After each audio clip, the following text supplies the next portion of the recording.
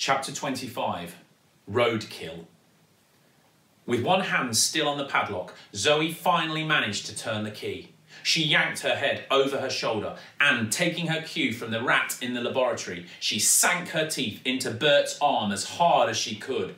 "Ow!" shouted the malevolent man, and in a reflex reaction, his huge hand jumped off her tiny shoulder, yanking out a large clump of her ginger hair. Zoe flung the huge metal door of the warehouse open and ran out into the industrial estate. The place was deserted, with sickly streetlights illuminating a wide street of empty, cracked concrete. Weeds grew out of the cracks. Not sure of where to go, Zoe just ran. Ran and ran and ran. She was running so fast she thought she would trip over her own legs. All she thought about was putting as much distance between her and Burt as she could. The estate was so huge, though, that she was still not outside of it yet. Without daring to look back, she could hear the van's engine starting up and Burt grinding it into gear. Now Zoe was being pursued by a blind man driving a van. Finally, she turned around and saw the van completely miss the open door and crash out of the wall of the warehouse. Crash! The impact didn't stop it. Instead, the van sped faster and faster towards her.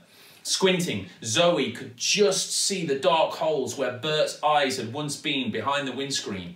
Just below them, his nose was twitching feverishly, his smell radar clearly tuned to its small ginger girl setting. The van was heading straight for her and travelling faster and faster by the second. Zoe had to do something or she would be roadkill. And fast.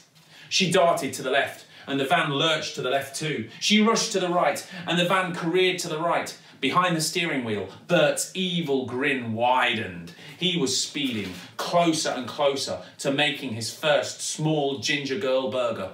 Soon, the van lurched into a high gear and started gaining on Zoe, who was running as fast as her little legs would carry her. Ahead, she spotted some bins with a pile of long-forgotten rubbish bags piled up beside them. Her mind was racing faster than her legs, and she came up with a plan. Zoe jumped over to the bins and picked up a particularly heavy sack. As the van hurtled towards her, she threw the bag at the bonnet of the van. As it struck, she let out a blood-curdling scream, as if she had been run over. Ah!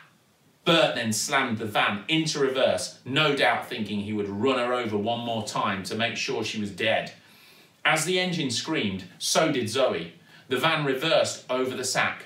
Then Burt leapt out of his van, and his nose twitched as he tried to locate what he believed was the small girl's body. Meanwhile, the small girl in question tiptoed off and crawled under a wire fence into a wasteland and kept running and didn't turn back.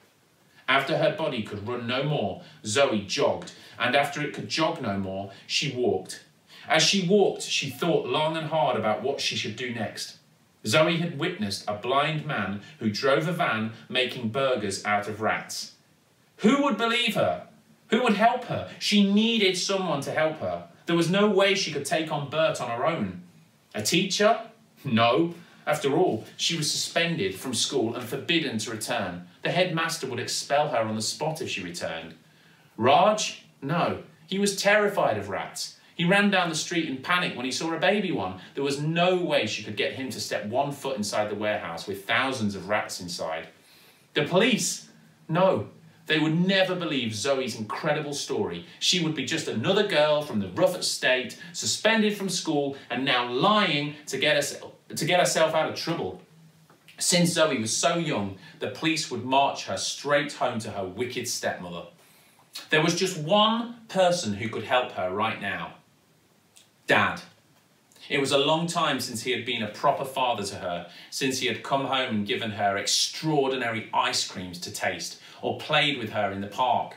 But Sheila was wrong. Dad did love her. He always did. He just became so sad he couldn't show it anymore. Zoe knew where to find him. The pub. There was a massive problem. It is against the law for children to go into pubs.